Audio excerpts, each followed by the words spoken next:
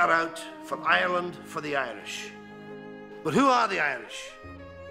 Not the rack-renting, slum-owning landlord, not the sweating, profit-grinding capitalist, not the sleek and oily lawyer, not the prostitute pressman, the hired liars of the enemy.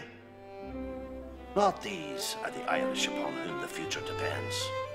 Not these, but the Irish working class, the only secure foundation upon which a free nation can be reared. The cause of Labour is the cause of Ireland, and the cause of Ireland is the cause of Labour.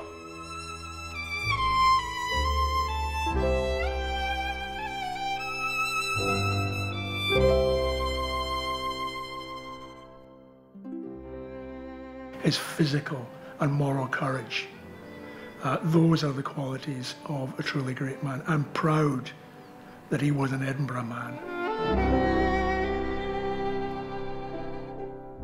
James Connolly travelled the world, didn't just join political organisations, but actually started political organisations, was involved in founding the trade union movement here in Edinburgh and the socialist movement here in Edinburgh.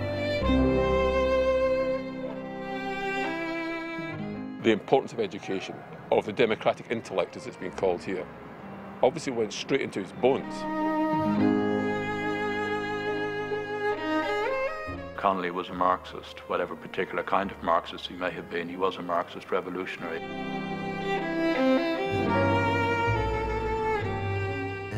To have a proper developed society where everyone would be treated equal and with equal opportunities is a socialist society. I say that would be his position quite clearly.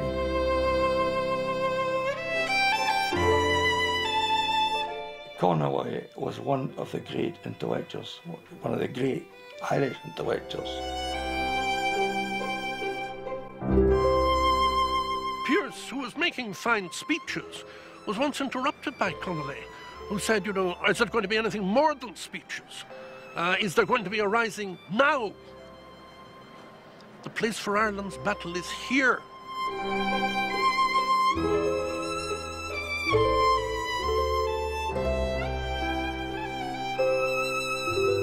Connolly was born in June 1868, and he was the third son of John Connolly and Mary McGinn. They were a young couple who left County Monaghan in those awful years after the Great Famine. Those that were desperately poor headed for Liverpool and for Glasgow, and in huge numbers.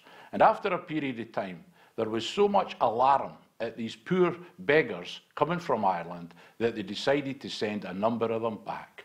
And it's generally recognised now that the history of the Irish in Scotland is a history of the poorest. It's a history of the workers, the people who came here, they built the canals, built the railways, and they lived in absolutely the worst conditions in our cities, including Little Ireland here in the Cowgate. So some of the poorest Irish who wanted to get out knew that if they were to set sail for Liverpool or for Glasgow, they were likely to be returned home. So they started to come in to the lowlands of Scotland, and in particular into Edinburgh. And they moved into that area that the kind of rich middle-class people had vacated. At the beginning of the 19th century, there would have been less than 1,000 Catholics in Edinburgh, mostly Catholic Highlanders who were here in a few maybe wealthy families. But by the time we got into the second half of the 19th century, in Little Ireland alone, the area of the Cowgate and Grassmarket where Connolly was born, there was over 25,000 Irish Catholics. The Catholic Church, which in Scotland is, for the most part, composed of Irish immigrants, much more so than in England. The only part of Scotland that remained Catholic after the Reformation was parts of the Highlands. So the lowlands of Scotland was completely Protestant, and Catholicism was reborn in the lowlands through Irish immigration. They were coming into the city of John Knox.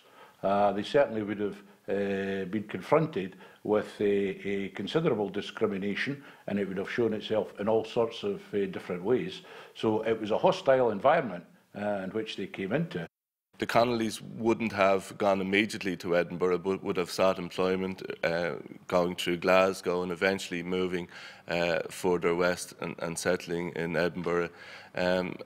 Employment was very, very difficult to gain, and But eventually they did settle there, and the father found some work as a carter with the Edinburgh Cleansing Department. His job was to take horse dung from the street, put it on a cart, drive up with it. His whole life, so to speak, was filled with horse dung.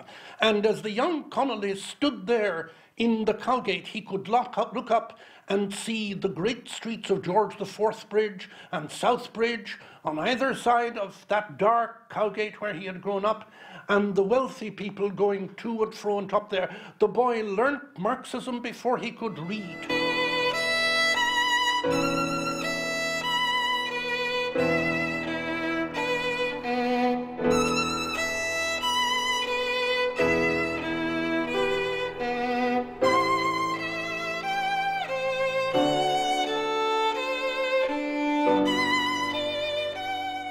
I mean, there was industry in Edinburgh. There was a working class Edinburgh alongside cultured middle class bourgeois Edinburgh, if you want to put it in those terms.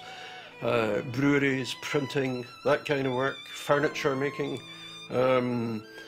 Connolly's father, I think, wouldn't have been in the running for that kind of work, although we do know that he was a literate man. He could read and write. Connolly often said that himself. So maybe he got some basic schooling, national schooling, who knows? That's a grey area that we don't know about. But not enough to qualify him for more than what he did, which was mostly working as a carter down in the old town. But the reality was that he did live in one of the poorest areas of Edinburgh. The Cowgate Little Island area was in very worst conditions. And exactly as historians have pointed out, rich people living in George IV Bridge would regularly throw their rubbish and sewage down over the bridge into Little Island where the Irish lived. There was no sanitary conditions. They were absolutely appalling for people to live in. So Connolly lived in that. That immediately gave him an understanding of the sort of class structure that existed in society at that time. And I think people like James Connolly and their family would have been radicalised by that resulted in a young man like him becoming self-educated to try and change the conditions of the community that he came from. He would have encountered poverty, and he would have encountered injustice. He would have encountered humiliation. A very snobbish city, this. So undoubtedly that's the kind of thing that makes people class conscious, but needs something else to make them conscious of socialism as the answer to the class problem.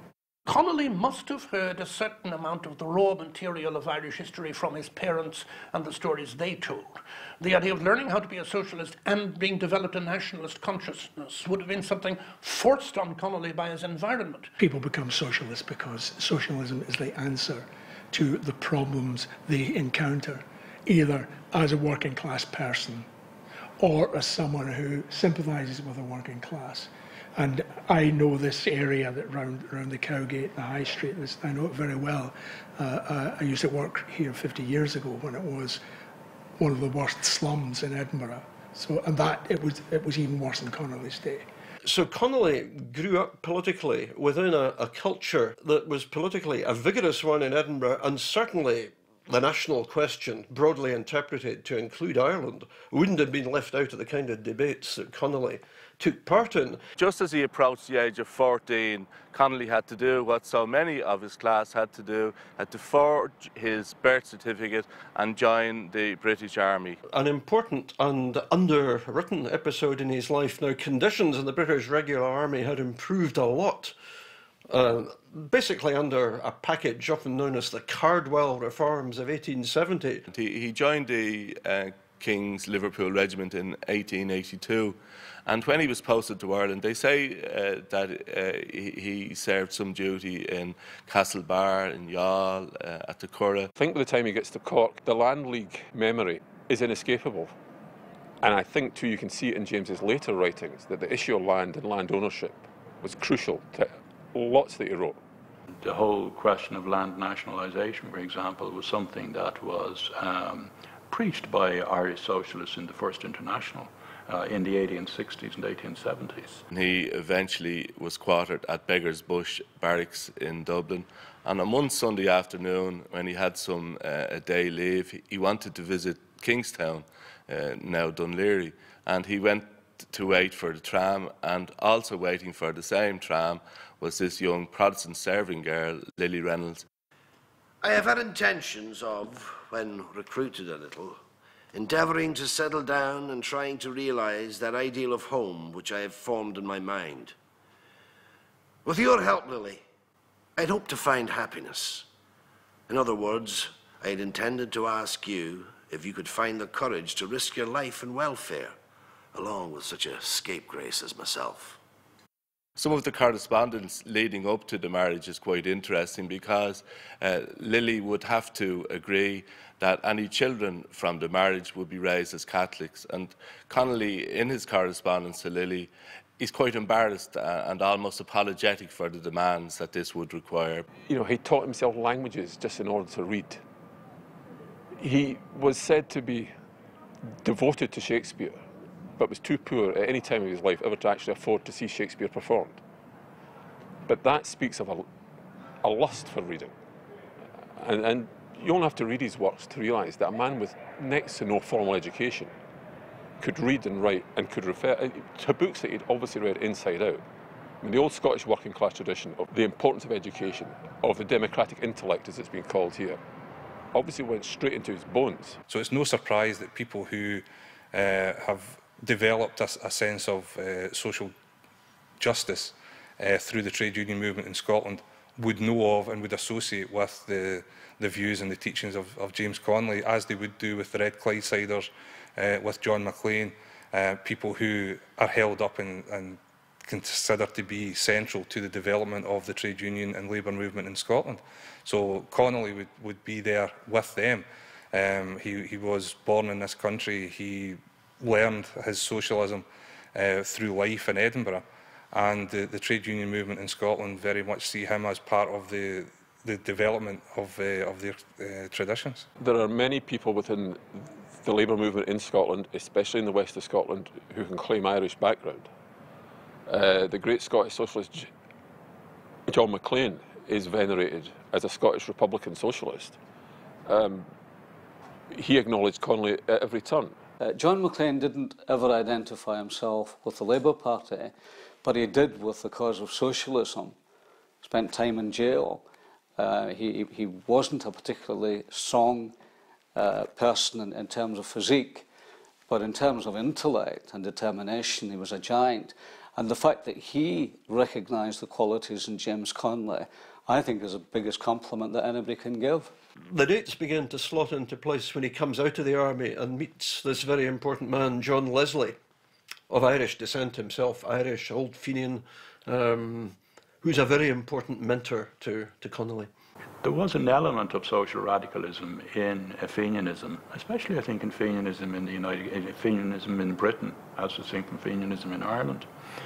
But it's hard to get away from the fact, unless it was that he picked it up in the British Army, it's hard to get away from the fact that Leslie was probably the decisive influence on him. But in the case of Leslie, he could see somebody who was making sense of this and arguing that what you need to do was to accept the revolutionary potential in Irish nationalist sentiment, but make it something in which you have the working class organising against capitalists, including Irish capitalists. You get a sense of him becoming very angry with the Irish Home Rule organisation in Edinburgh, the United Irish League as it had become, because in some of the local elections that Connolly was involved in, they urged their membership to support Liberal candidates against socialists, and Connolly felt they were letting down, they were dividing the Irish community in Edinburgh, playing along too much with the priests. He was on record saying that. The Poor Law elections in early 1895, here he was defeated by Monsignor Grady, which again led to divisions and led to castigation of Connolly in relation to Connolly the communist, Connolly the Marxist, Connolly the socialist. Daddy was angry. There's no end to the lies and terrible things that they say about me, Lily. It makes me angry because I know they say those things because I'm a socialist. A socialist, Daddy? What's that? A socialist, no, said Daddy, is a person who wants to change things so that everyone, every man, every woman every boy and girl will have enough to eat, and that no little boy or girl will have to go barefoot or without clothes. That's what a socialist is, No-No. But everyone should want that, said No-No. Have you told everyone? To be an international labour organiser in those days, you had to be mobile, you had to be international. But James was precocious in as much as he identified the cause of labour with the cause of Ireland, and the cause of Ireland with the cause of labour. It's his famous statement. John Leslie actually wrote a wonderful tribute to him in the Justice magazine, where he described Connolly as a man among men. He said that he was the most able socialist propagandist. And following on from this article in Justice, Eureka, a message comes from Dublin, from the Dublin Socialist Club, offering Connolly a job as an organiser for a wage of £1 per week.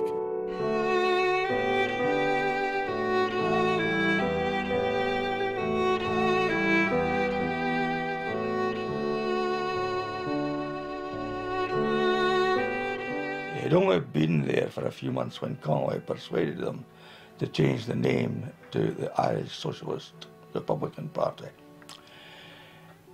H.M. Heinemann, the leader of the British Social Democratic Federation, allegedly a Marxist organisation, was a real chauvinist.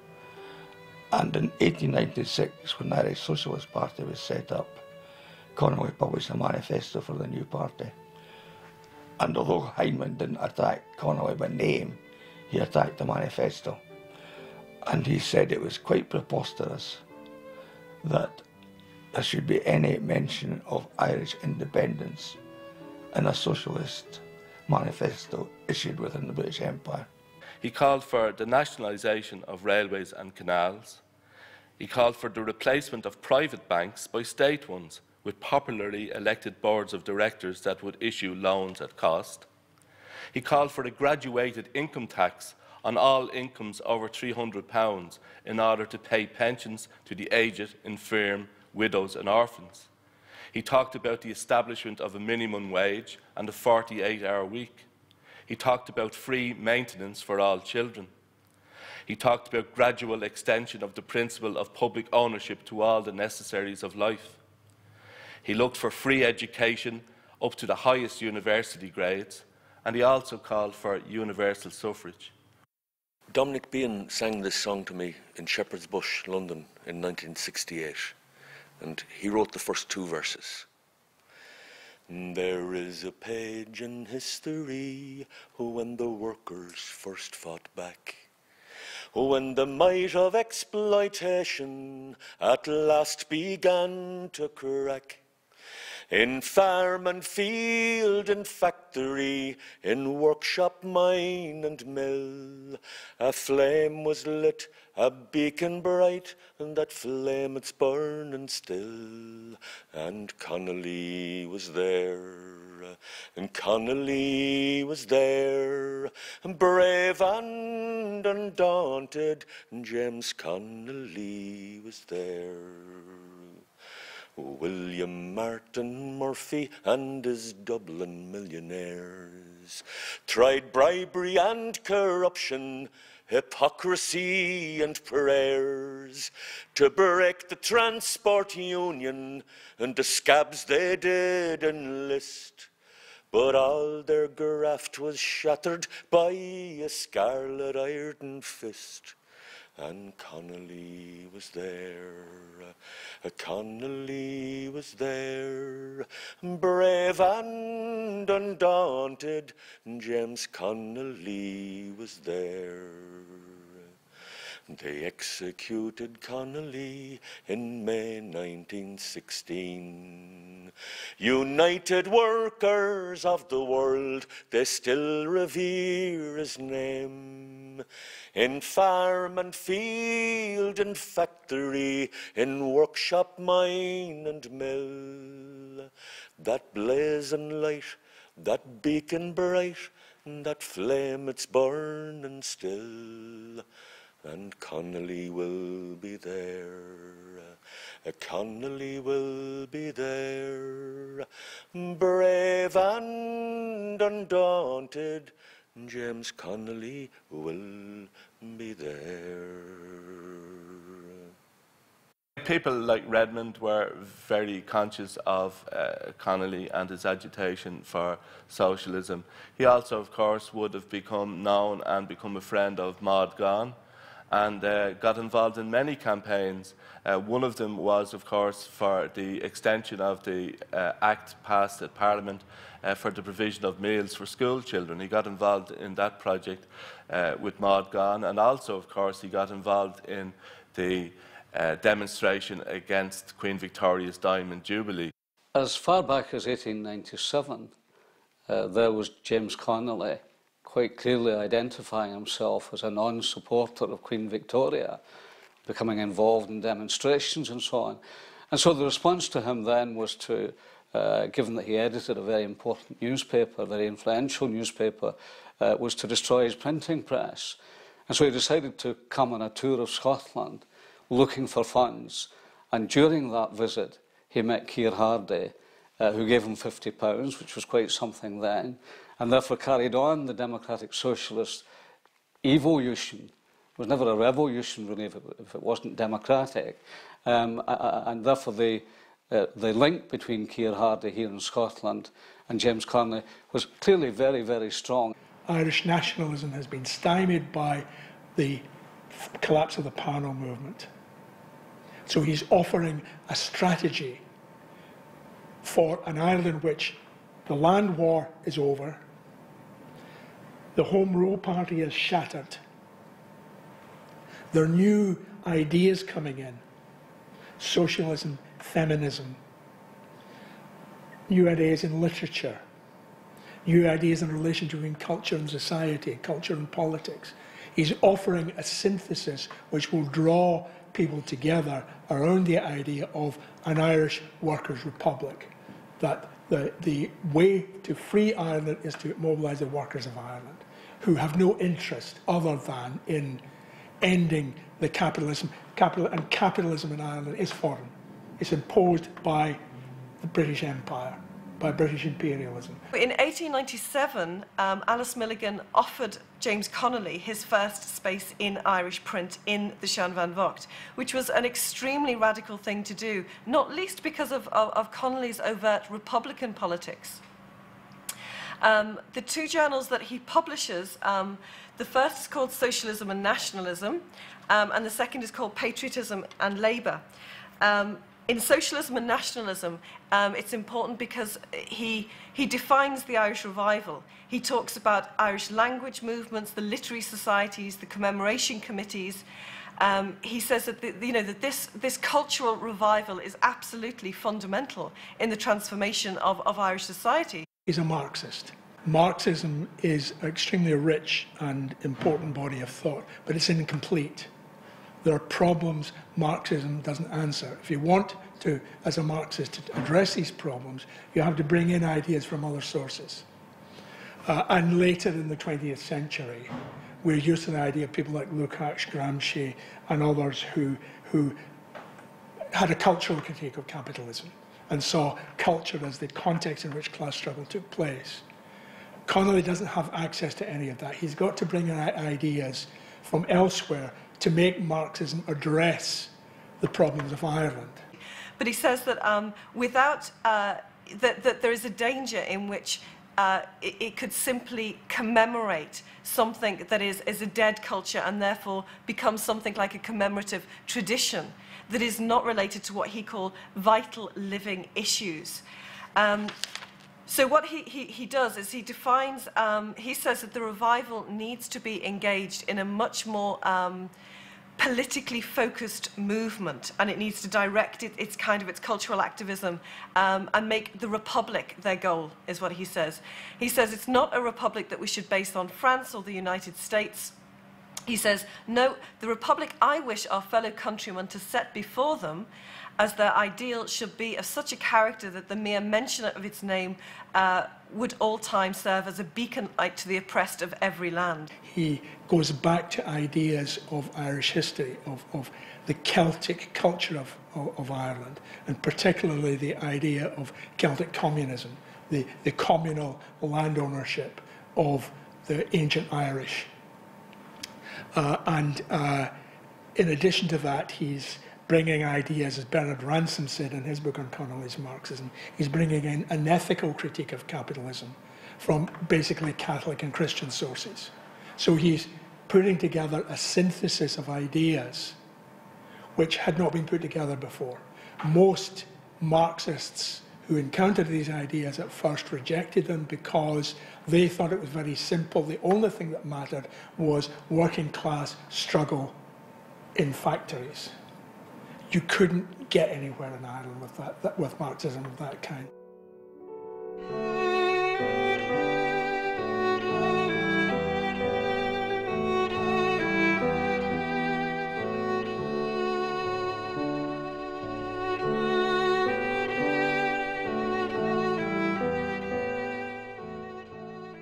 Connolly going to America, it consists of two things really. One is desperation for funds. He's got to make a living somehow, and the lecture tour is a way of putting some money together. And secondly, America was a very exciting place for a socialist to be in the period 1890 to 1920. And in the 5 months of his absence, giving lectures for which he was paid a minimal amount, the Dublin organisation of the Republican Socialist Party really withered, and he was very annoyed about that, very angry. There was a bit of a fallout between him and them. Connolly was one of the great intellectuals, one of the great Irish intellectuals, self-taught, but an intellectual. And if you look at just some of his articles, the range of the man's diverse interests are simply staggering. He was a brilliant communicator. That's why De Leon invited him to America. De Leon, a very, very charismatic figure, somebody who still had his impact 30 and 40 years after he was dead. Somebody who was producing original Marxist theoretics for Connolly, and the only original Marxist Connolly had actually met was himself, so to speak, before that. From Connolly's point of view, a figure like this, so cosmopolitan in his culture, and De Leon was, after all, a Jewish intellectual, a university lecturer, and so forth, but behind it, fairly restrictive, you've got to do what I say, my form of Marxism is the right kind of Marxism to have. Connolly's relationship with Daniel De Leon deteriorated rapidly, and you could say by the end they detested each other. And it was really rooted in 2 or 3 key disputes they had about the nature of socialist politics and the nature of trade union organisation. But he began as an admirer of Daniel De Leon, and he admired many of the things that Daniel De Leon did. And Daniel De Leon's approach to industrial rather than craft unionism was something that Connolly brought forward in all his trade union work. American socialism tended to be very sectarian, and a great deal depended on how the Marxist version of socialism was interpreted. And Daniel De Leon was perhaps the most strong-minded of the Marxist socialists in America, the most opinionated, and the one who thought that he had the real truth behind what Marx was saying. And Connolly was initially attracted by De Leon's thoroughness and by his concern to get theory right. But he quickly found that De Leon was, in fact, as some of his enemies called him, the Pope of Socialism, and that he would brook absolutely no opposition. And in the end, of course, De Leon's socialism tended to be too purist in a way.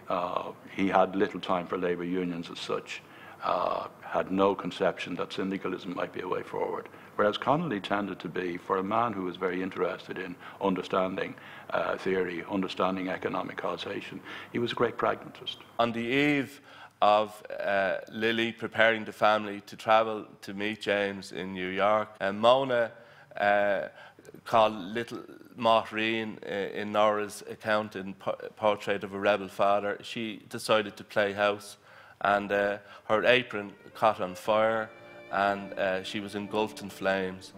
She ran out screaming hysterically out into the back garden, and the man who was cutting a hedge a few doors down heard the screams, vaulted over the hedges and tried to put out the fire. The next day they were brought to Aunt Alice's house. There was a crowd in the house, and in the parlour a coffin, and in the coffin was Mona, looking so strange and white, and her lower lip bitten tight with her teeth. Mama stood at the head of the coffin, and her face was white and stiff, and her eyes bright and staring. Then they went to the graveyard, and Mona was buried. Can you imagine the scene from an emotional point of view of Connolly, joyous with expectation and anticipation of his family arriving through quarantine in Ellis Island, and when Lily announced that they had lost their eldest child, he said, as I had read in the correspondence, it darkened his life forever.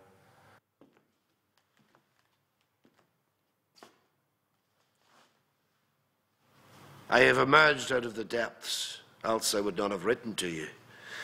And am sorely troubled by my health, which has indeed given me great trouble of late. As you gathered from my letter, I do not like the country. Indeed, my chief motive in coming here was to provide a better field for my girls than was open for them at home. But the girl, for whose immediate benefit the change was made, was stricken down by death on the eve of her departure. And the blow darkened my life and changed all our hopes and prospects. Another of the great lost hopes of American Labour was the IWW, the Wobblies. Everyone on the left invested hugely in the Wobblies.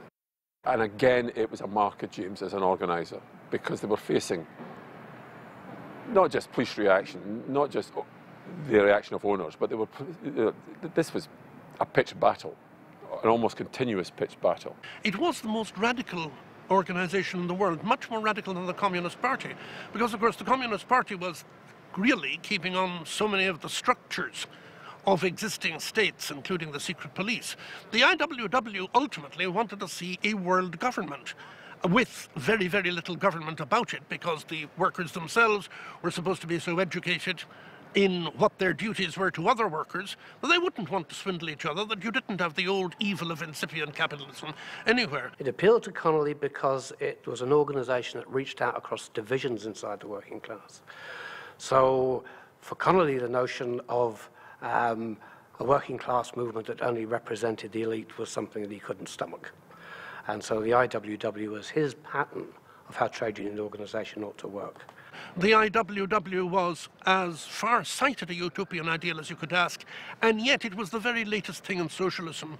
Anarcho, meaning that you would have the withering away of the state; syndicalism, meaning that you would have the factory owned by the workers who are operating in it.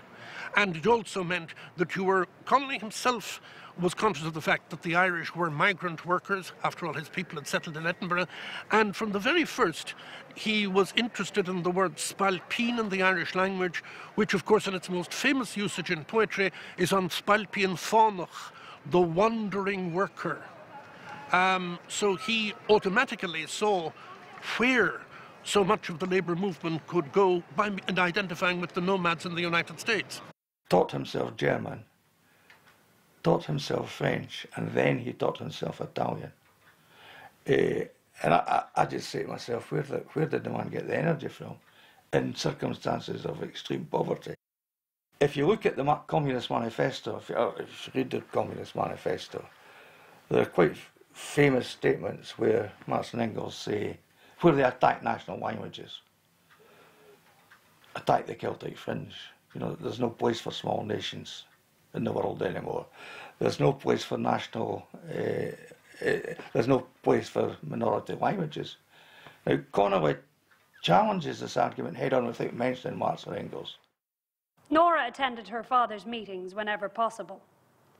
They went out of town one Sunday, but only a trolley ride, to a meeting of Italians. On the way, Daddy said, I'm going to give them a surprise. They're expecting a speaker, but they don't know me at all. What's the surprise? Asked Nono. You're going to get it too, he answered, laughing, and no coaxing would make him tell. The hall was crowded. Daddy went to the platform and began speaking. That was the surprise. He was speaking Italian. First of all, he would have written for the Weekly and Daily People, the Socialist Labour Party, but the paper he founded himself was the Harp when he set up an Irish Socialist Federation to organise Irish immigrant workers, both to support the struggle back in Ireland itself and to support the struggle for socialism within the United States, and to cooperate with other ethnic groups in that struggle.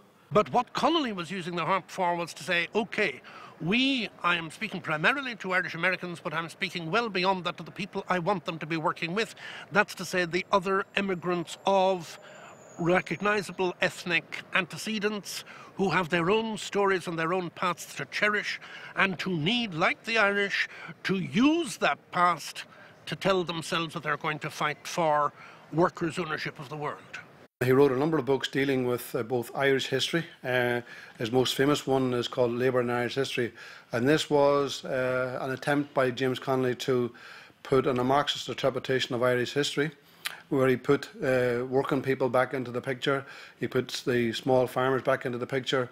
Up until then, Irish history was about the big people in history, where Connolly basically exposed the likes of Daniel O'Connell and all these others as for what they were. He applied what was a self-taught mind to problems of Irish history and transformed it. That you constantly find ways in which he's anticipated later historians, even on the extraordinary point about did the Pope actually bring the Normans to Ireland in 1169? With the dispute as to whether the bull laudabiliter was forged or not. And it is Connolly who says, but there are 3 other bulls from the next Pope Alexander III, not only ratifying the invasion, but threatening to excommunicate anybody who was opposed to it. Therefore, it doesn't matter whether it's a forgery or not. And so, in a sense, he sweeps aside an unproductive antiquarian controversy and puts his heart on what the reality is. Now, to think of Connolly as leading the way for medieval Irish historians sounds dotty. On the contrary, it was a very clear head and a very good historical sense. Connolly's views on religion are often put into 2 different camps. One is that he had abandoned his religion and he was a socialist and he just merely took the pose of a Catholic. And the other is that he was always religious and he continued to practice right up until he took the last rites. The truth is probably that he had a more nuanced position than that, and it's one that we can understand in the modern world where people do have multiple identities and they define themselves in a whole range of complex ways. And clearly Connolly, as an Irish immigrant, viewed himself as being part of that community, and culturally he viewed himself as a Catholic. And he would have been very up on all the debates going on within the church regarding workers' rights. But Connolly was always clear, it wasn't practising Catholics that were the problem, it was the established church, the hierarchy of the church, who paid no interest in what was happening to the working class and were prepared to turn a blind eye. Connolly made it absolutely clear in some of his writings that he did not see that the pursuit of socialism and the belief in any religion, regardless of what that religion was, should be at odds. All he asked is that people look beyond their religion to the desire for socialism. And therefore he would have been quite comfortable in people having both a religious view of life but also an experiential socialist view of the circumstances in which they lived. He would have wanted them to use both in order to drive forward the pursuit of social justice. At the same time, in his book, Labour, Nationality and Religion, Connolly argued that there's no contradiction, there's no antagonism between a sincere belief in a religious belief and an actual having a revolutionary socialist idea of the social transformation of society. He may, for a period of about 15 years, not have actually attended to any religious duties, but in many respects, the culture of religion would have stayed with him.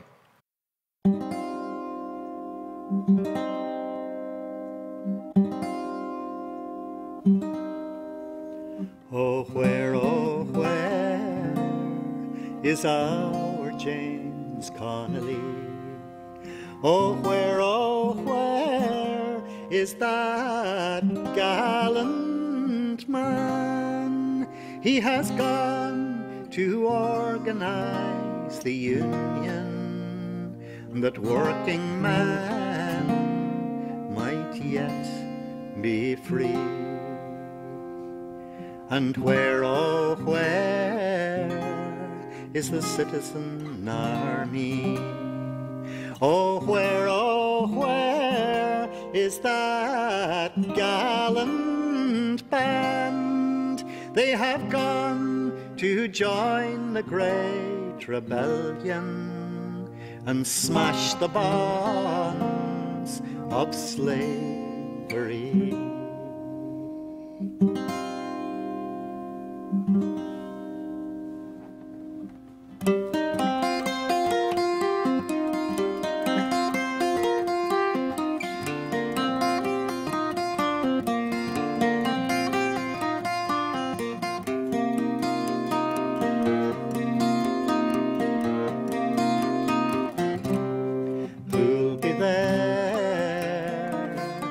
To lead the van,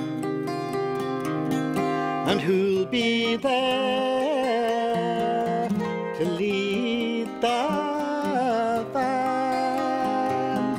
Oh, who should be there but our James Connolly, the hero of each working man, who carries high our burning flag, who carries high our burning flag. Oh, who but James Connolly, all pale and wounded, who carries high our burning flag.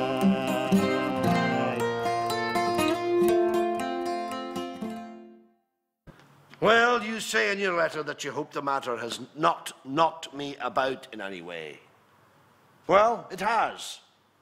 It has upset me entirely. It has aroused the call of Erin in my blood, until I'm always dreaming of Ireland, dreaming of going back to the fight at home. Now, you know I have a way of trying to realize my dreams. I think I will try and realize this one. I see my way, by the time this tour is ended, if not before, to raise my passage money. But I do not see my way to live after I once more set foot on Irish soil.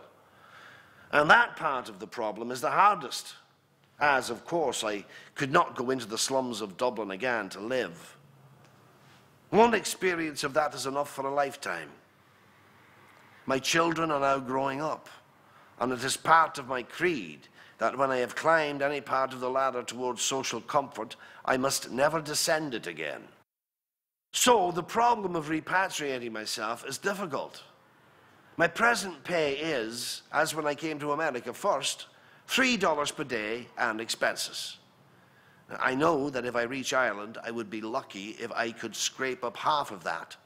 But I'm not satisfied here, and have not near the enthusiasm for the fight that I had in Ireland. And I want to get amongst people with whom I feel I have more in common.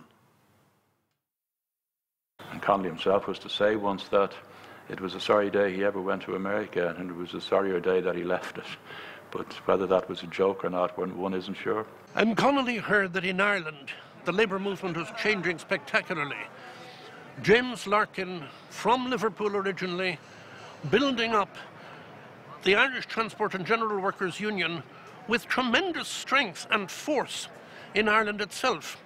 His elephant trumpet-like call was turning statutory, pessimistic, hopeless workers into an extremely effective industrial union. And from Connolly's point of view, there was a great deal to be said for this, but there are no signs of Larkin being a particularly impressive theoretician. He's a wonderful organizer, he's a wonderful agitator. So Connolly wants to come back in order to fight for this principle of Marxist socialism at the heart of Irish labour and at the heart of Irish nationalism. So he goes back to Ireland and immediately gets the job of organising in Belfast itself.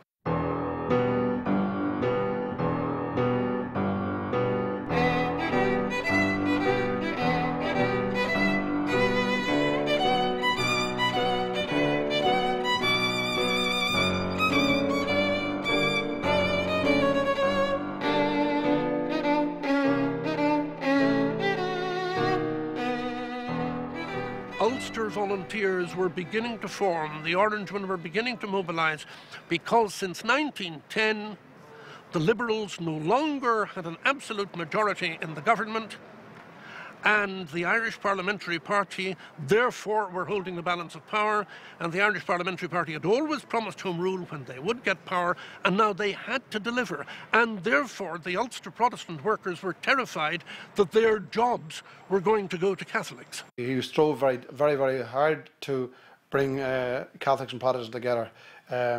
He understood that. He wrote a series of articles in newspapers in Belfast, a dialogue with a man called William Walker. William Walker was we would suppose you could describe him as an orange socialist. He believed that socialism could be brought to Ireland through without breaking the connection with the empire. So Connolly argued that you couldn't bring socialism to a country which was occupied and colonised by a foreign power. Hateful though imperialism might be to socialists, to some working people imperialism wasn't a bad thing. After all, Belfast had enjoyed its economic growth on the backs of on the strength of the British Empire, and the idea that the empire should be attacked was something that would make for heavy going for any socialist. And I think that Connolly didn't take into sufficient account the grip that imperialism had on the working class mind in Belfast. He had contempt for the Home Rule movement. He had contempt for it because its aspirations were so limited. It wanted Ireland to have a devolved parliament within the United Kingdom, what Scotland and Wales have now effectively. He wanted Ireland to be independent, an independent republic, because only then could there be sufficient control of Irish land and resources to be sure that those resources were used for the people of Ireland. So the Home Rule movement for him was selling the past right away by accepting remaining within the structure of the United Kingdom. And secondly, he's contemptuous of the compromises, the way in which the Home Rule party at Westminster really becomes absorbed into the culture of Westminster. It's an old problem, the Westminster Parliament. Rebels go to that Parliament and they're taken over. A lot of people seem to believe that had we got Home Rule, that would have evolved into independence. Such people know nothing about the economic background, because in fact Home Rule Ireland would eventually have been submerged by the welfare state with huge subsidies from Britain, which Northern Ireland has to this day, and we would never have been able to get out from under because of the cost. I don't think our people would ever have made the break.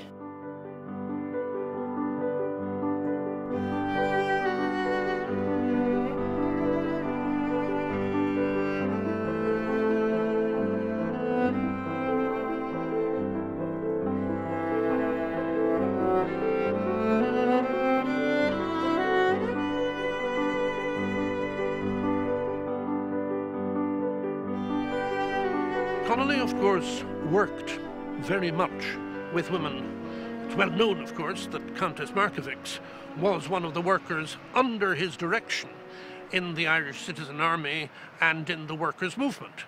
But she was only one. His wife, who had obviously a very tough life indeed, was somebody who had become necessarily a volunteer recruit in his work. His daughters grew up that way and so forth. He took his place alongside men working for women's rights, notably, of course, his very dear friend Francis Sheehy Skeffington, who he thought was still alive during the Rising, and whom he wanted to edit his speeches afterwards. Now, of course, feminism was the greatest thing in Skeffington's life, And for Connolly to want to do that is a direct identification of him with Skeffington. I think that anything that James Connolly did, including his nationalism, was absolutely located within his socialism. And the same can be said for his approach to feminism. And I think that's what made James Connolly absolutely unique in his days, because there was lots of fellow socialists who supported feminism, but he located it squarely within socialism and within the national question, and was very much of the opinion that women had a role to play, not just in economic life, but also in political life. He was very much a man ahead of his times, and I think he was both a family man and a man who was definitely a feminist and wanted to see equality between the sexes, which was probably extremely progressive when you think of the lack of representation, the lack of franchise indeed by women in those times. And it's just, again, I think history would have been very different in this country if you had Connolly leading. He believed in full equality. His own daughter, Nora in particular, was a close political associate. In the United States, he promoted Elizabeth Gurley Flynn, later a leader of the American Communist Party. He was truly extraordinary to see the kind of statements he was making on behalf of women. Even the proclamation that was read out outside the GPO starts with the principle of equality between men and women. I have no doubt that is a direct result of James Connolly's thinking, because certainly many of the other leaders didn't share that view. There were 220 Irish Citizen Army who took part in the Rising, and not many people know that 22 of those were actually women. In the face of a certain amount of resistance from other trade unionists who didn't see equality for women as being desirable at all, he at times got quite angry on the issue, and he described women at one stage as the slaves of wage slaves. And he believed that the whole push for women's liberation was inextricably linked with the drive for true freedom for working class people in Ireland. The formation of the Irish Transport and General Workers Union in 1909 was very significant because it radically transformed Irish labour. It came as a whirlwind. It was informed really by four tenets that distinguished it from previous Irish organisations, and there had been previous Irish organisations. It was an Irish union for Irish workers, which was not without precedent, but it was an Irish union for Irish workers informed by a socialist perspective. This was not just about the size of the cake, it was about who controlled the holding of the knife.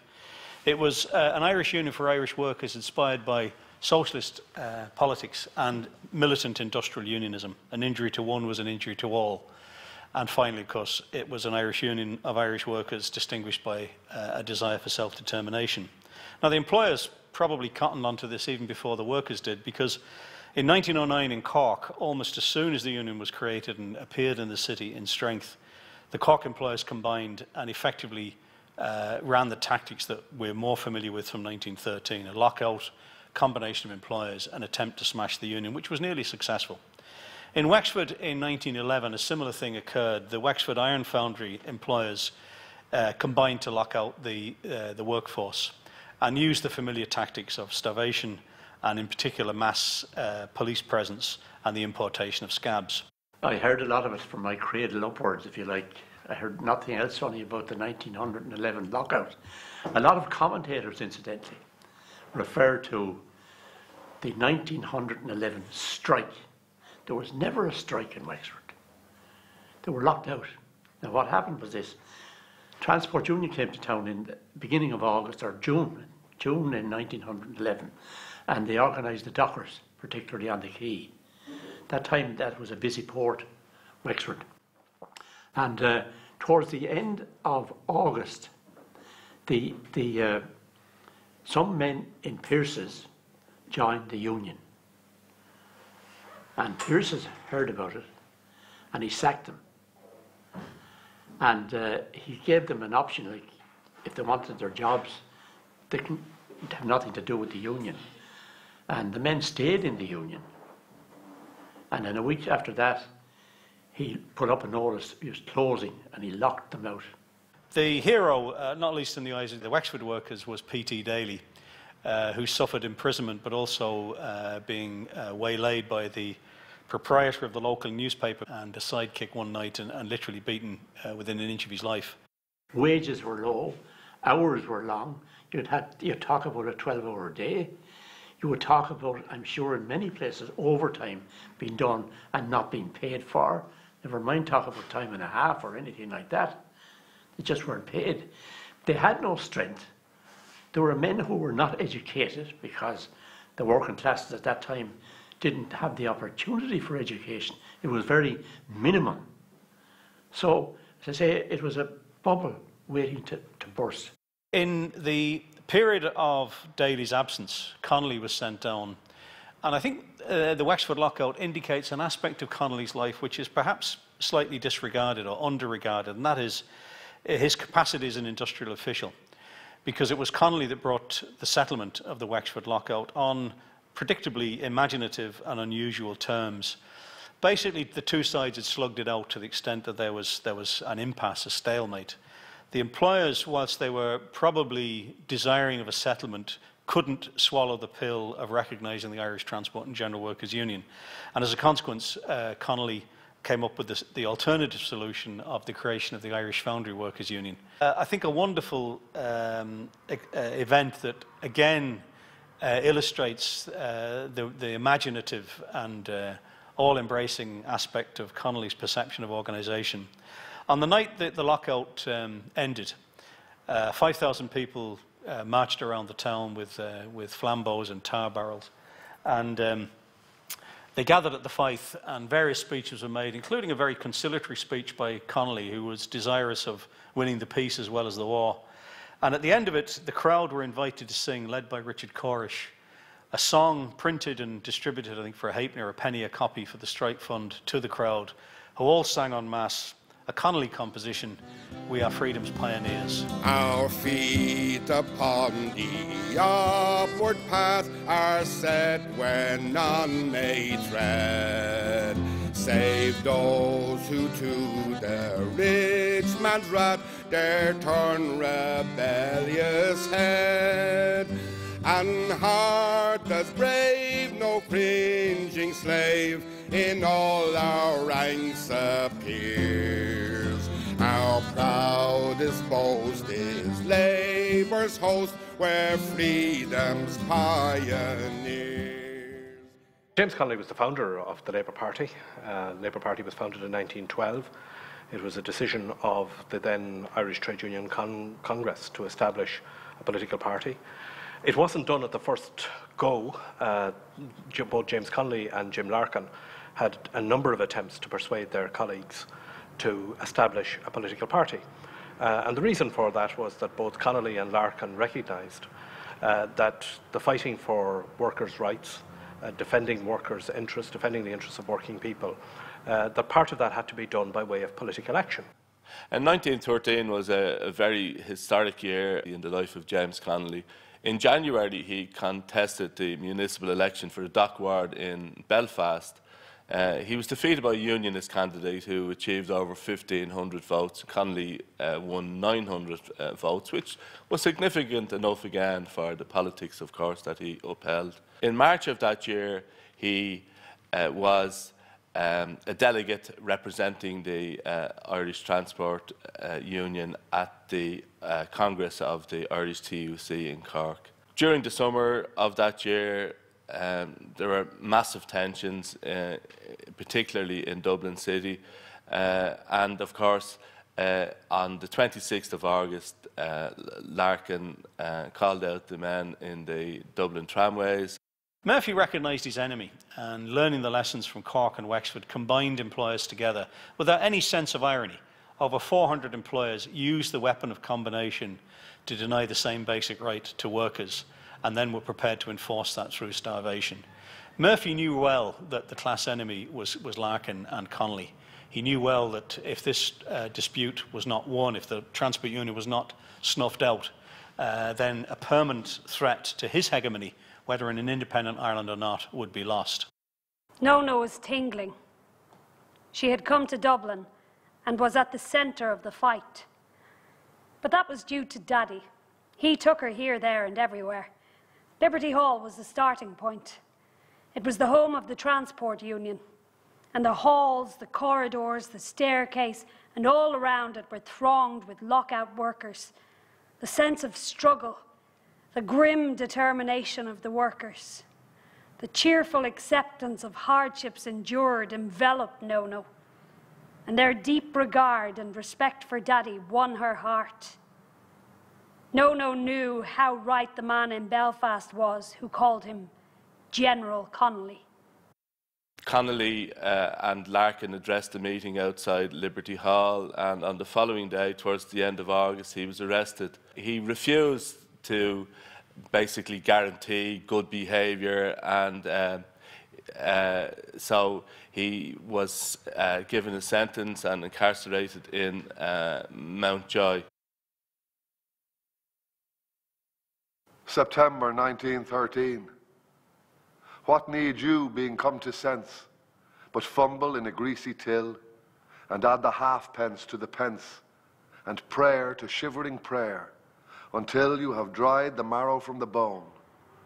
For men were born to pray and save. Romantic Ireland's dead and gone. It's with O'Leary in the grave.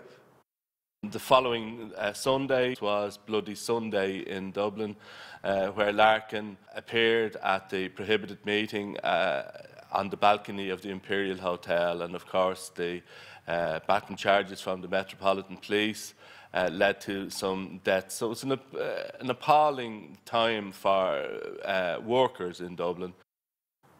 Yet they were of a different kind, the names that stilled your childish play. They have gone about the world like wind, but little time had they to pray for whom the hangman's rope was spun. And what, God help us, could they save? Romantic Ireland's dead and gone. It's with O'Leary in the grave. By January, February 1914, the game is up. Both sides are exhausted. The Union begins to have to ask itself, how much more can it ask of its troops? The financial aid, which was different to the food, the financial aid that was coming in every week from the TUC, from the British street collections, was winding out, and they had to make a decision. Toughest decision for any trade union leader, not to know when to advance, but to know when to retreat. Was it for this the wild geese spread the grey wing upon every tide? For this that all blood was shed? For this Edward Fitzgerald died, and Robert Emmet, and Wolfe Tone? All that delirium of the brave? Romantic Ireland's dead and gone. It's with O'Leary in the grave. The employers of Dublin, led by William Martin Murphy, had effectively defeated Connolly's union in that strike. It was a huge, long strike. We look back on it now in very, very heroic terms, but the strike ended in failure. The employees had to go back. Yet could we turn the years again and call those exiles as they were in all their loneliness and pain, you'd cry, some woman's yellow hair has maddened every mother's son. They weighed so lightly what they gave, but let them be. They're dead and gone. They're with O'Leary in the grave. His relationship with James Larkin was a very tempestuous one. I mean, he saw that Larkin was the man who was inspiring the unorganised, the great mass of unorganised workers with his oratory. But he also found him an impossible man to work with. And he said that at one stage, Larkin seemed to want a Larkinite movement rather than a democratic workers' movement. And he also felt that Larkin was putting him down and was using P.T. Daly to play off against him.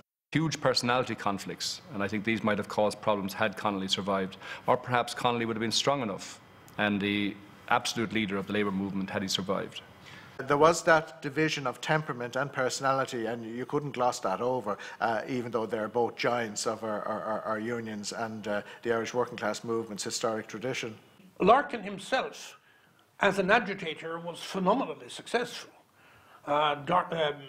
Constantly almost impossible to catch, frequently producing glorious confrontations, marvellous crowd oratory, wonderful ridicule. And of course there was even the fact that Larkin at one stage in the course of the proceedings, and nobody could find him, was stretched out in the drawing room of Viceregal Lodge, where the Marchioness of Aberdeen was entertaining him and finding it interesting to talk to this charming man. When her husband discovered whom she had been entertaining, the Lord Lieutenant, and when the Chief Secretary, Augustine Birrell, heard it, they nearly died. Connolly, from a very early stage, despaired of Larkin's hot-headedness and his lack of strategic thinking.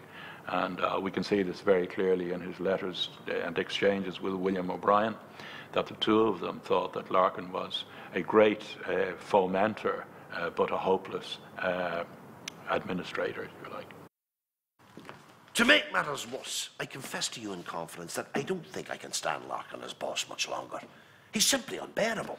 He's forever snarling at me and drawing comparisons between what he accomplished in Belfast in 1907 and what I have done, conveniently ignoring the fact that he was then secretary of an English organisation, and that as soon as he started an Irish one, his union fell to pieces and he had to leave the members to their fate. He's consumed with jealousy and hatred of anyone who will not cringe to him. I would formerly have trusted his generosity in financial matters. Now I would not trust him at all. Larkin seems to think he can use socialists as he pleases, and then, when his end is served, throw them out if they will not bow down to his majesty. Well, he will never get me to bow. Well, Connolly's leadership of the lockout was extremely brilliant. He really kept his head when Larkin didn't keep his.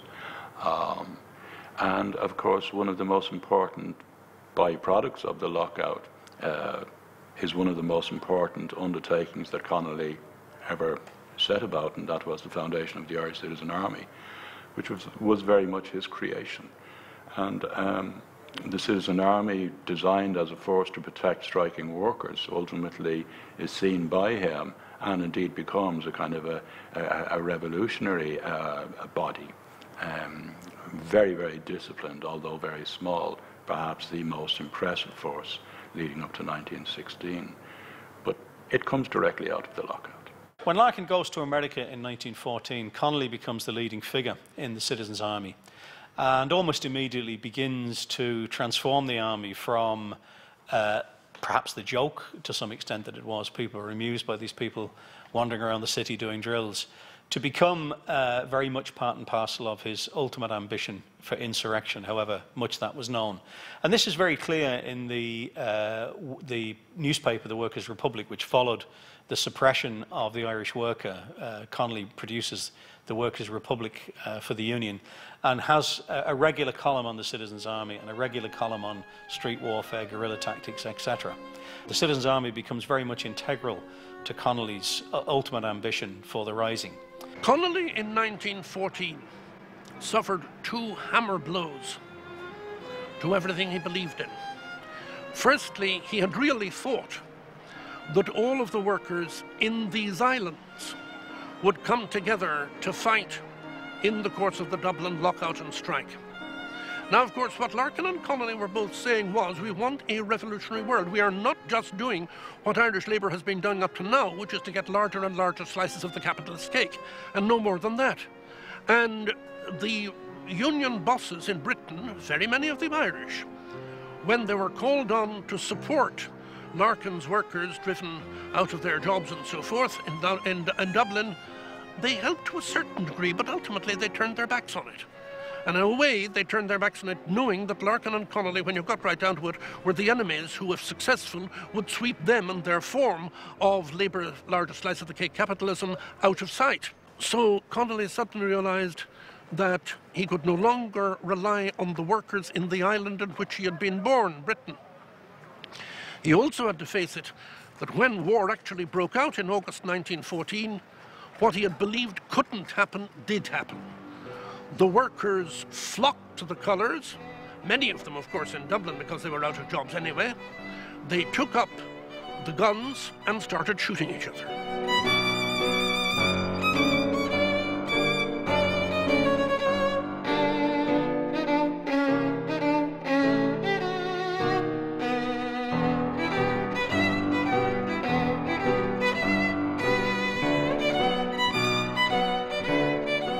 First World War was an absolute disaster, not simply because it was a horrendous event in itself, but because it destroyed the international socialist movement.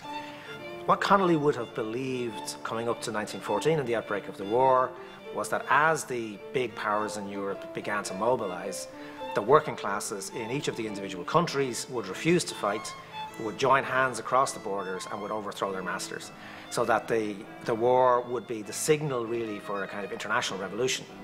Instead, what happened, of course, was that the war was the signal for the collapse of the international socialist movement.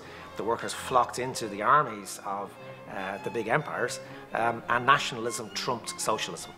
Once the war comes, and once he moves closer to the old Fenians, the Irish Republican Brotherhood's inner council, who are already planning a rising, and we know what road, that's the road that takes them to the execution yard in Kilmainham. But we'll never know for certain what actually happened when Connolly had that sort of three-day meeting with the IRB Military Council. But from the context, I think it's pretty clear what was being discussed. Effectively, what the IRB, who are planning to have their own rising, what they were concerned about was they knew that Connolly was planning to go before them. He had been very openly militant. He'd been demanding a rising.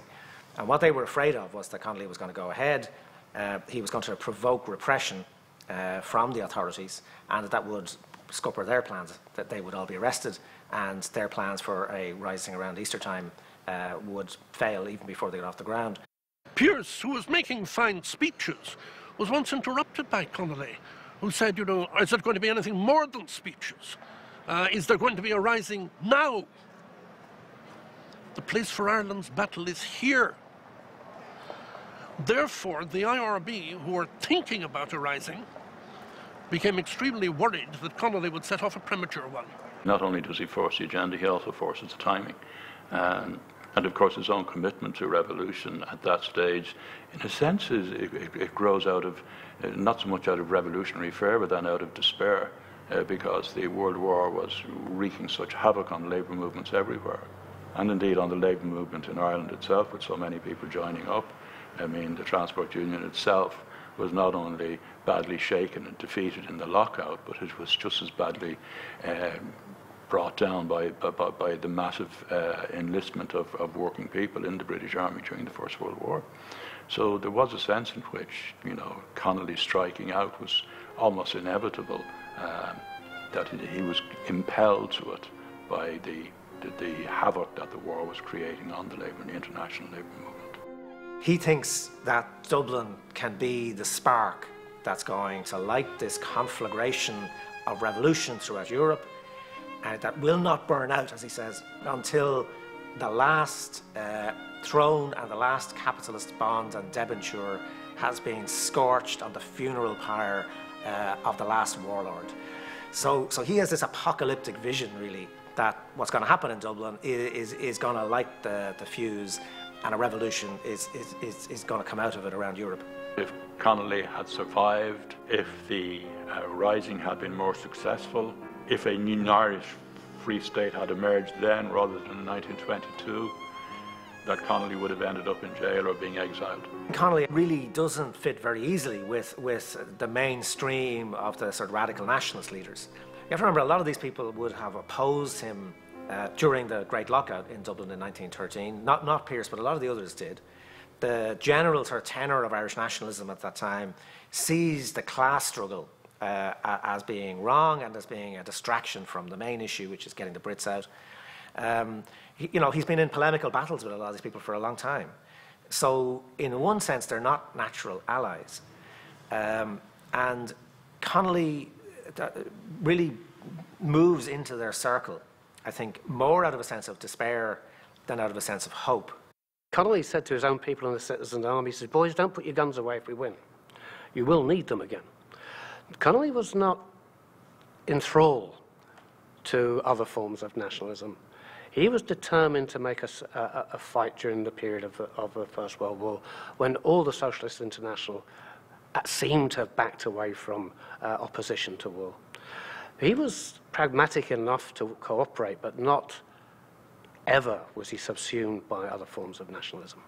I don't think Connolly ever really seems to resolve in his own mind what would happen after a successful revolution? If the revolution works, what would his relationship with these people who have been his comrades in the rising, what would it be after the rising? Most likely it would be a very hostile relationship. I mean, it's quite possible one of the first people who would have been shot after a successful Irish revolution would have been James Connolly. By the Irish, you know, he would have been seen as an agitator. He would have been seen as someone whose notion of revolution was vastly more profound than that of most of the people he allied himself with. The nationalist rebels really saw Irish independence as an end in itself. Connolly didn't see it as an end in itself. He saw it as completely pointless if it was going to leave in place the same distribution of power and privilege. Connolly saw the point of the revolution as being social, whereas most of his nationalist allies saw the point of the revolution as being purely political in a very narrow sense. I mean, Connolly did not want simply a form of political independence, which was just about Ireland being free from Britain and replicating the same type of unfair state. Remember that he was living at a time where, you know, there was huge poverty. There were tens of thousands of people living in slum conditions in Dublin. There was huge problems of illiteracy and of hunger. And his belief was that the freedom that Ireland needed to achieve needed to be not just a political freedom, not just a freedom that was based on what colour of flag flew over public buildings, but that it was a freedom that enabled people to get out of the state of poverty that they were in, and that it was a freedom that would enable working people to achieve their rights. Conscription means the enforced utilising of all the manhood of a country in order to fight its battles. Economic conscription would mean the enforced use of all the economic powers of a country in order to fight its battles. If it is right to take the manhood, it is doubly right to take the necessary property in order to strengthen the manhood in its warfare. An army, according to Napoleon, travels on its stomach, and that being so, all the things that are necessary for the stomach ought to be taken by a national government for the purpose of strengthening its army. James Connolly and the men of 1916 would have certainly known Mrs. McGrath, an anti-recruiting song. The First World War, of course, as Connolly knew, was a disaster for the working classes, started by two aristocrats who fell out. This song was written in 1815 during the Napoleonic Wars, and it still held fast in 1916. Oh, Mrs. McGrath, the sergeant said, would you like to make a soldier out of your son Ted? A scarlet coat and a big cocked hat. Mrs. McGrath, wouldn't you like that with a tooraya for the diddle-da? Tooraya, with a tooraya for the diddle-da. Tooraya. Now Mrs. McGrath lived on the seashore for the space of 7 years or more. A big ship pulled into the bay, saying, here's my Ted, would you clear the way with the tooraya for the diddle-da? Tooraya, with the tooraya for the diddle-da. Tooraya. Now, Captain dear, where have you been? Have you been sailing on the Mediterranean? Have you seen any sight of my son Ted? Tell me, is he living or is he dead? With the tooraya for the diddle-da. Tooraya, with the tooraya for the diddle-da. Tooraya. Then up comes Ted without any legs, and in his place 2 wooden pegs. She kisses him a dozen times or two, saying, holy Moses, 'tis into you with the tooraya for the diddle-da. Tooraya, with the tooraya for the diddle-da. Tooraya. Now were you the drunk, or were you blind, that you left your 2 fine legs behind? Or was it walking on the sea? Were your 2 fine legs from the knees away with the tooraya for the diddle-da? Tooraya, with the tooraya fa the diddle da, to-ray-o-ray-o-ray-ya.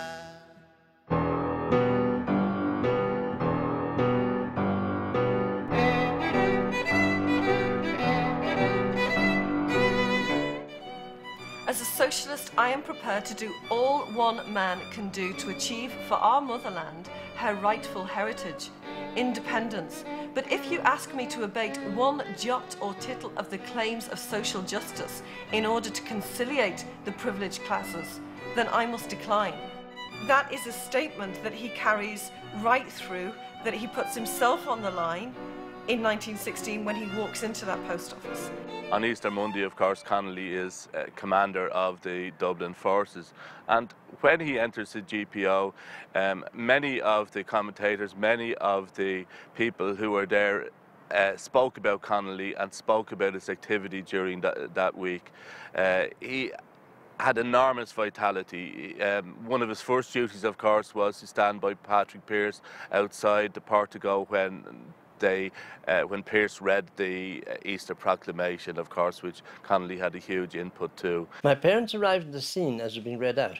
My mother had got tired waiting for my father, who'd gone to Rathfarnham to tell McNeill the rising was on, and to ask would he change his mind and join it.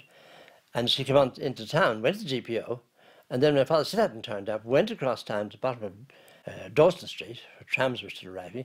My father got out of a tram, they walked up together and arrived just as the proclamation was being read out. Irish men and Irish women, in the name of God and of the dead generations from which she receives her old tradition of nationhood, Ireland, through us, summons her children to her flag and strikes for her freedom. Having organised and trained her manhood through her secret revolutionary organisation, the Irish Republican Brotherhood, and through her open military organisations, the Irish Volunteers and the Irish Citizen Army, having patiently perfected her discipline, having resolutely waited for the right moment to reveal itself, she now seizes that moment. My mother was there also. She stayed there until the Tuesday. She was asked by Pearse to bring a tricolour flag down to the Dublin Castle, which he thought had been captured belatedly on the Tuesday, and it hadn't been. As she said, inadequately wrapped in brown paper. It was never imagined by Connolly or his revolutionary colleagues in 1916. I don't think they ever imagined that the place would actually be bombarded, that it would be shelled. I think they had the view that a capitalist imperialist power would hardly demolish property in the main street of the capital city. But of course they did.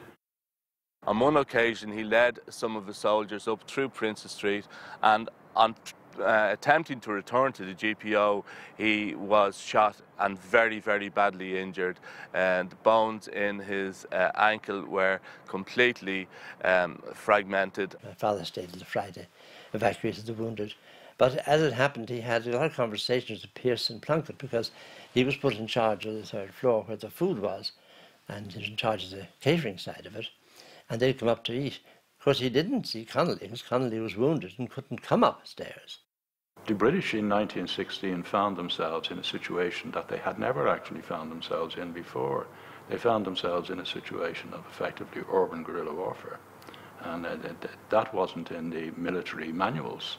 And so the onslaught that they brought on the GPO and on O'Connell Street was such that inside must have been absolutely unspeakable.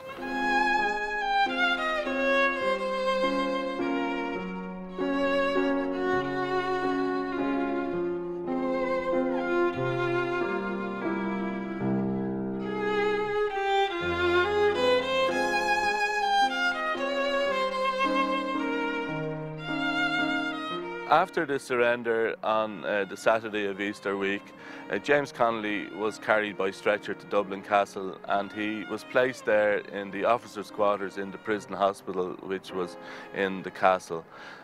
Connolly made an enormous impression on the officers who were there, and of course on all the nursing staff. He developed a particularly strong relationship with Surgeon Tobin, who was a lay surgeon appointed to look after the injured in Dublin Castle. Easter 1916.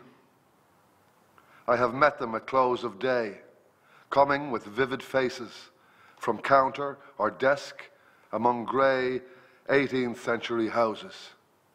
I have passed with a nod of the head or polite, meaningless words, or have lingered a while and said polite, meaningless words, and thought, before I had done, of a mocking tale or a jibe to please a companion around the fire at the club, being certain that they and I but lived where motley is worn. All changed, changed utterly. A terrible beauty is born.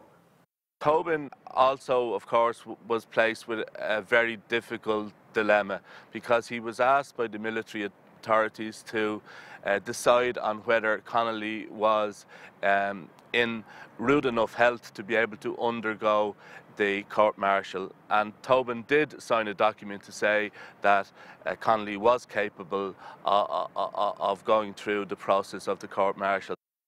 That woman's days were spent in ignorant goodwill, her nights in argument until her voice grew shrill. What voice more sweet than hers when young and beautiful she rode to harriers? This man had kept a school and rode our winged horse. This other, his helper and friend, was coming into his force. He might have won fame in the end. So sensitive his nature seemed, so daring and sweet his thought. This other man I had dreamed, a drunken, vainglorious lout. He had done most bitter wrong to some who are near my heart. Yet I number him in the song. He too has resigned his part in the casual comedy. He too has been changed in his turn, transformed utterly. A terrible beauty is born. My grandmother remembered on the days after the Rising being chased home from St Pat's Primary School in the Cowgate by local kids who knew that she was a Connolly and that her Uncle Jim had been involved in something terrible in Dublin. And my grandmother, to the best of my knowledge, didn't speak about James Connolly for years afterwards, until 1966 in the Rising. And the family in general, a large family, knew nothing whatsoever about James Connolly until one day my father picked up a book in a public library that mentioned this man, James Connolly. Hearts with one purpose alone, through summer and winter seem enchanted to a stone. To trouble the living stream, the horse that comes from the road, the rider, the birds that range from cloud to tumbling cloud. Minute by minute they change, a shadow of cloud on the stream changes minute by minute. A horse hoof slides on the brim and a horse splashes within it. The long-legged moorhens dive and hens to moorcocks call. Minute by minute they live, the stones in the midst of all. Connolly had been court-martialed on the 9th of May 1916, and they were awaiting a decision to that court-martial. On the night of the 11th, going into the 12th of May, the first occasion that he had got a natural sleep, he was awakened to say that the decision of the court-martial was that he was to be shot at dawn. Too long a sacrifice can make a stone of the heart. Oh, when may it suffice? That is heaven's part, our part, to murmur name upon name, as a mother names her child when sleep at last has come on limbs that had run wild. What is it but nightfall? No, no, not night, but death. Was it needless death after all? For England may keep faith, for all that is done and said, we know their dream. Enough to know they dreamed and are dead. And what if excess of love bewildered them till they died? I write it out in a verse. MacDonagh and MacBride, and Connolly and Pearse, now and in time to be, wherever green is worn, are changed, changed utterly. A terrible beauty is born. He looked at Lily and he said, well, Lily, I suppose you know what this means. And Lily, distraught, said, but your beautiful life, James, your beautiful life.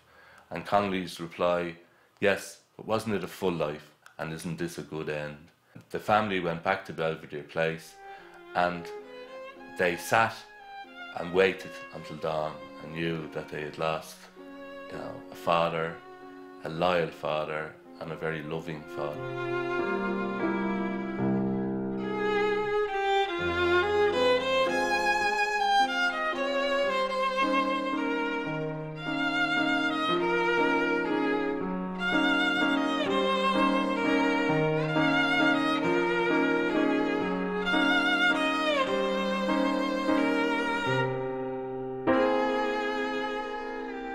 Connolly and the people in the Rising came under enormous criticism from the international left for starting a national rebellion in the middle of the war.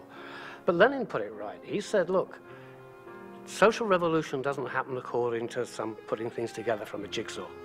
Okay, there's no standard order of battle. People have to be able to engage, and it's a complex social process. Connolly knew that too. Whether it would have been more successful or less successful, in one sense, is neither here nor there. A fight was coming, and Connolly, I think, put his stamp on that part of it. My father was very close to his father, that's my grandfather. And I say particularly the fact that he was with him in the GPO, and he was at one of the very most traumatic times of his family history, when his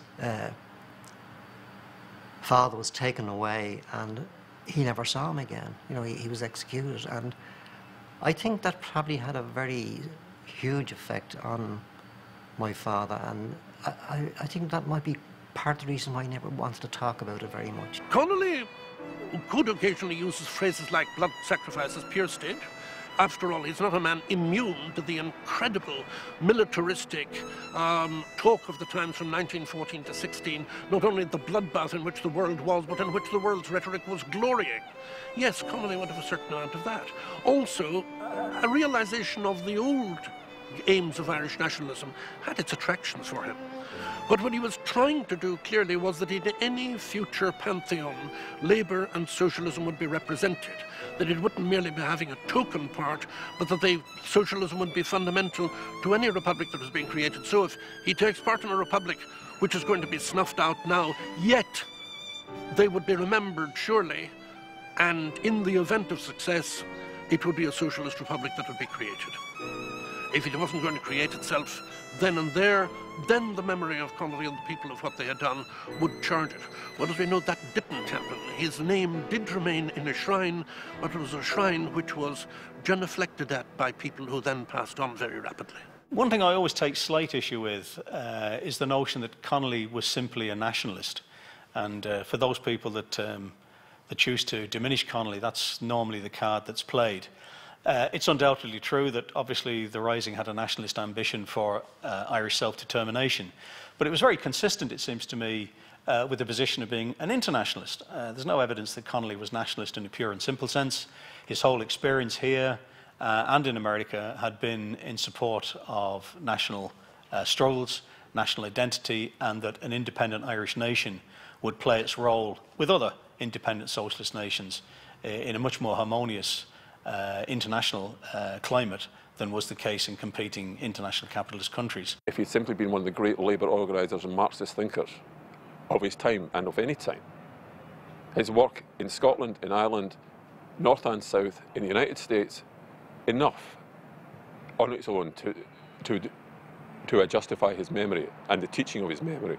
More respect should have been shown for his teachings. I mean, I came from a house where the bookshelves were full of James Connolly's works, and I still have them on my bookshelves because I think they're still very relevant. The capitalist system doesn't work, and has been proven not to work, and that the only solution to have a proper developed society where everyone will be treated equal and with equal opportunities is a socialist society. And I say that would be his position quite clearly. James Connolly was an incredible person in terms of being self-taught, teaching himself several languages, but in the times before the internet, before cross-Atlantic flights, James Connolly travelled the world, didn't just join political organisations, but actually started political organisations, was involved in founding the trade union movement here in Edinburgh and the socialist movement here in Edinburgh. And in terms of his work with journalism, playwright, poet, propagandist, was way ahead of his time in many, many different respects, and is absolute credit to himself and to the community that he came from. His physical and moral courage. Those are the qualities of a truly great man. I'm proud that he was an Edinburgh man. I think he's the greatest Edinburgh man. And I'm proud to be a native of this city in which someone like that was born.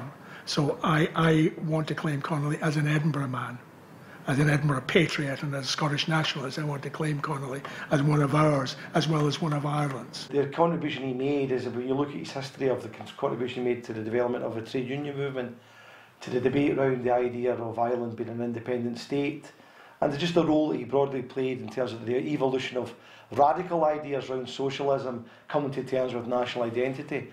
I think those, interestingly, although they're a product of their time, in the late 1890s, early 1900s, and just pre the First World War, the fact that we're still grappling with some of those issues in terms of the international economic situation we're in at present, or the nature of nation states. The last meeting with Lily in Dublin Castle on the eve of his execution, he said to Lily, "The socialists will question why I'm here, but do they not understand that I am an Irishman?" He's not just about potentially the difficult issue in Scotland about the role that he played in the Irish demands for independence and the whole issue of the Easter Rising. Clearly that's a kind of sensitive issue for some folk, but he's got a much richer and much broader tapestry than just what happened to him over that period. A lot of people on the left in the last 10 or 15 years have been quite disillusioned, quite disorientated by the changes that have taken place, not just in Ireland but in Scotland and elsewhere in the world, and feel somehow that there's nothing they can do to stop this sort of capitalist globalisation. Connolly would have understood exactly that type of balance of forces against radicals and against the left, because during his time he was fighting against an empire which he said the sun never set on. That empire is now gone. Change can happen. We've seen the whole post-colonial movements happening throughout the world. So I think there's a lot that Connolly would have been dismayed about. He wouldn't have been happy at all, I don't think, of the direction either Scotland or Ireland politically. But he would have always been advocating, I think, that social change is possible. Couldn't imagine Connolly being a great fan of the Celtic Tiger. And in retrospect, I think it doesn't have a big fan club anyway, because now everybody realises that this country got itself into a terrible mess because of irrational exuberance. And we followed false gods in relation to the markets. We thought that development and property was going to save the country. But of course we were creating something totally artificial, which we're all now learning at a very heavy cost. Connolly is the intellectual father of the Irish labour movement. His body of writings, still inspirational today.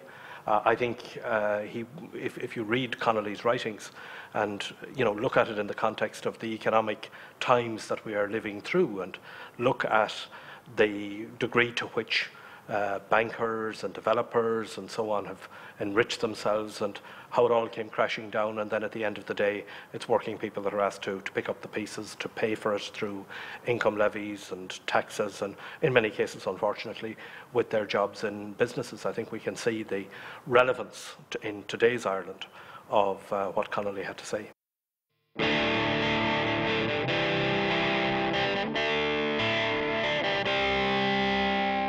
The rich get richer, the poor get lost. They're giving coloured sweets to sample at no cost. But we can change things, we're not afraid of careerist politicians overpaid. We still got a sense of humor. Poverty's an ugly rumor. Some people try to drag us down. Dublin city town, the ship is sinking, but we won't drown. Here in Dublin city town. Don't hang your head down or feel ashamed. 'Cause if you haven't got a job, you're not to blame. How many young girls just out of school are forced in taking a slow boat to Liverpool? We've a liquid black solution for a dodgy constitution. Some people try to drag us down. Dublin city town, the ship is sinking, but we won't drown. Here in